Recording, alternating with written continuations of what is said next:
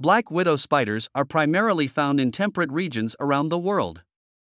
They are most commonly associated with North America, including the United States and Canada. Within these regions, black widow spiders tend to inhabit areas with warm climates. Black widow spiders typically prefer dark and secluded environments. They are often found in outdoor spaces such as woodpiles, rock piles, sheds, garages, and abandoned buildings.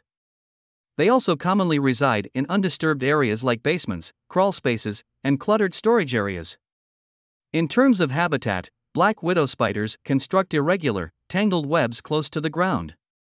Their webs are typically located in protected areas, such as gaps between rocks or in dense vegetation. These spiders are known for their distinctive black bodies with a red or orange hourglass-shaped marking on the underside of the abdomen, which serves as a warning to potential predators.